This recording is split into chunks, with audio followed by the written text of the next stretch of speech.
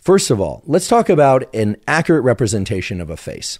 If I were to sit you down, or if you were to send me a photograph, and then I were to paint or draw a picture of your face in a way that faithfully represented the position and shape of your nose relative to the eyes, maybe a curl of the lip, maybe a few hairs of your eyebrows in a particular way that really captured you accurately, I think most people would say, okay, it's accurate. It looks a lot like the photograph or the person. And on the one hand, while that could be interesting, it's not particularly creative because it faithfully represents what's already there.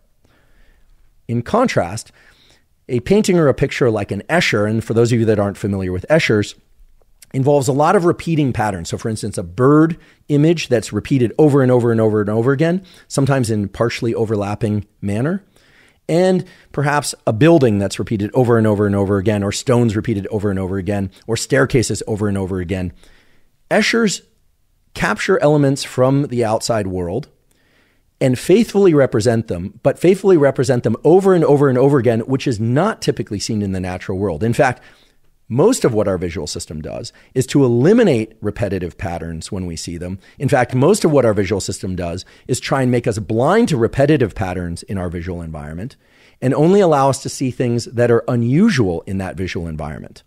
Now, this is especially true at visual scales. What I mean by that is if you were to go to the beach and lie on your towel and look down at the sand, you would start to notice that the sand is a very, very repetitive pattern. So at very small scales, and in particular at molecular scales, when you get down to the level of atoms and so forth, everything is repetitive. It's the same thing, it's just reproduced in different combinations over and over again.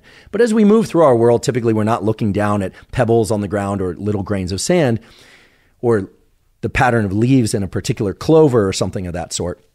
Most of the time we're looking out on landscapes or at people's faces, etc. And very seldom do we see highly repetitive patterns at that scale.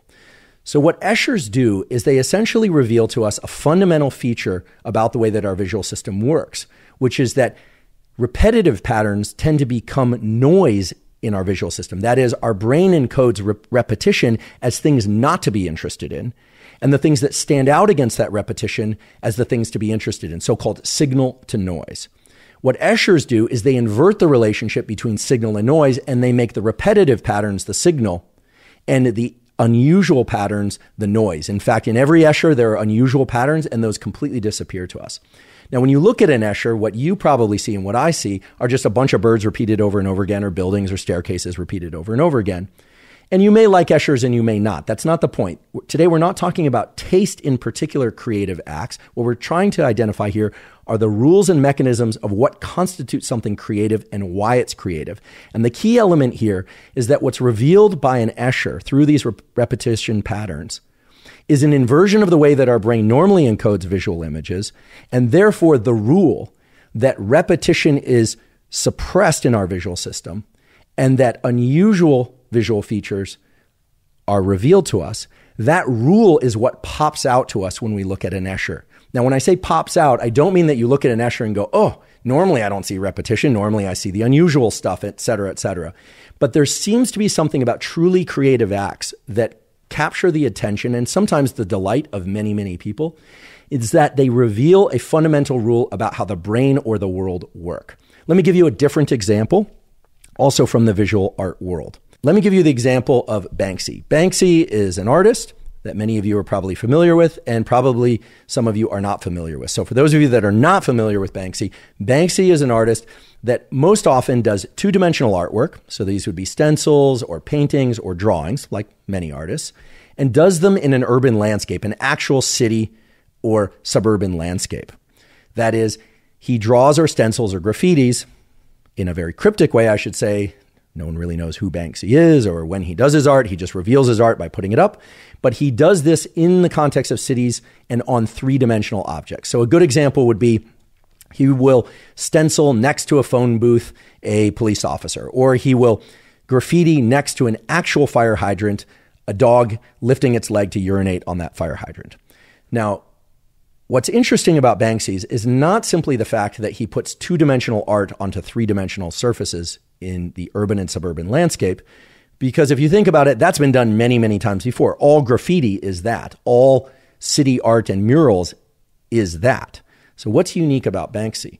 What's unique about Banksy, or I should say Banksy's, the actual art, is that he combines two-dimensional art with a three-dimensional landscape in a way that the concept pops out at you. What do I mean by that? Well, in the case of the dog lifting its leg to urinate on the fire hydrant, that's a scene that most people, and in fact most children, are familiar with from cartoons or from our basic understanding of the stereotype of dogs. And I must tell you, having owned a male dog, a bulldog, Costello, for many years, hydrants were a particular target for Costello. Of course, everything was a particular target for Costello urinating outdoors. Nonetheless, he liked to pee on fire hydrants. That itself is not interesting. Seeing a photograph of a dog raising its leg to pee on a fire hydrant is not interesting.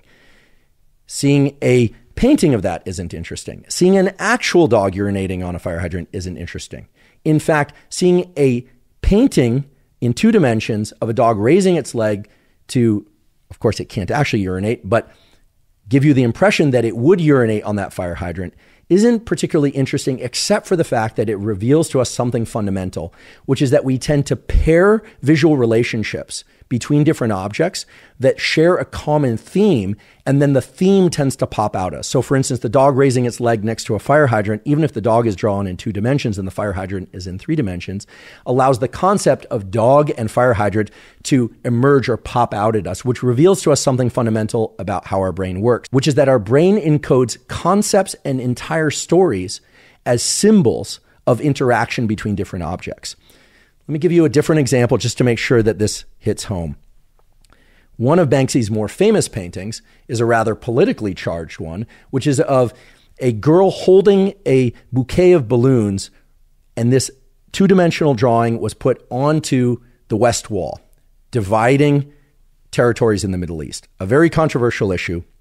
The controversies of that issue are not what I want to get into, but I don't think anyone would doubt that it is a controversial issue.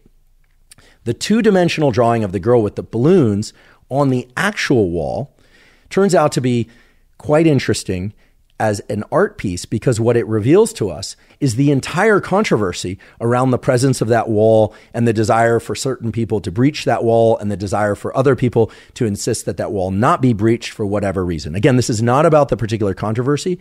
The point is that a 2-dimensional image combined with a 3-dimensional structure allows the purpose of that 3-dimensional structure and the controversy around that 3-dimensional structure to pop out at us in a way that if, for instance, we had just seen a photograph of somebody next to that wall or with a ladder, or if we just seen a drawing of a girl holding a bouquet of balloons on a drawing of that wall, to not emerge. In other words, it captures 2 fundamental features of the visual system: our ability to encode things in 2 dimensions and understand symbols, and our ability to understand things in 3 dimensions. And in particular, the wall as a 3-dimensional object is really interesting because it's an actual physical barrier. So showing it as the actual physical barrier that it is in real space in 3 dimensions turns out to allow the interaction between those 2 things, the concept, the controversy, to pop out at us and make us think about that particular controversy and perhaps where we each individually stand on that controversy. Now, there are many examples of what I just gave in the visual domain.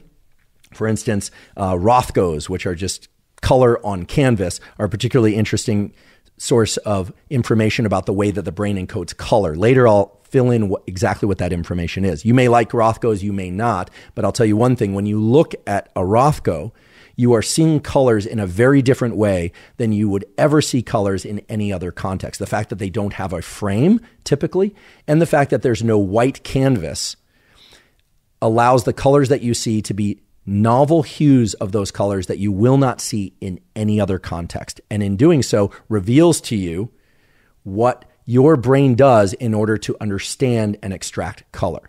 Now, in the context of music, for instance, you will sometimes hear a street musician play a song, maybe a Bob Dylan song or a Led Zeppelin song or a Pink Floyd song, pretty closely, pretty accurately to the way that song is played. But of course, that's not creative. That's just like the photograph or the accurate portrait of somebody's face.